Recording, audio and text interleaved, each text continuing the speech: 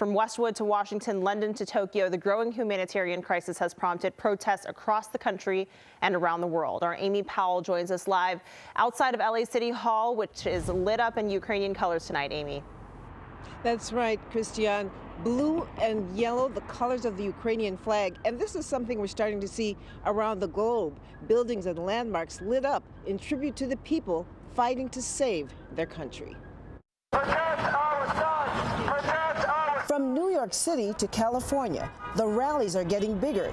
Demonstrations of support for Ukraine getting louder. Ukraine, stay strong! Stop the war! Hundreds of members of Southern California's Ukrainian American community and their supporters protesting outside Senator Dianne Feinstein's West LA office, calling for an end to the bloodshed in Ukraine. I have family in Ukraine. I didn't talk to them today, but for the last 2 days, they've been careful. They've been hiding. The lights have been out. They're packed to go, but they're staying their ground. But for many Ukrainians, the danger has become extreme as thousands of Russian troops move into cities, the attacks becoming more frightening. Actually, as we speak, my city is being attacked by Russian forces. They hear bombs, they hear the explosions, they hear shots every single time. I get any messages, we are terrified. My grandparents, they live in Kherson.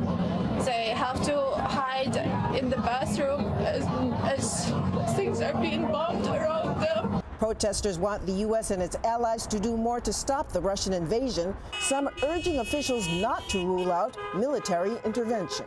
My heart says military intervention, but I understand that the economic sanctions are going to start hurting.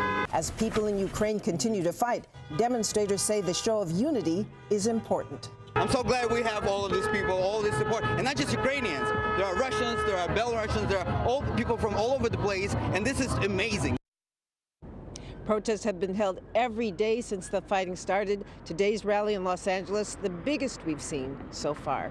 Hello, I'm Mark Brown. Get more great ABC7 content by clicking the subscribe button for our YouTube channel and download the ABC7 Los Angeles streaming app on Fire TV, Android TV, Apple TV, and Roku to watch on your TV.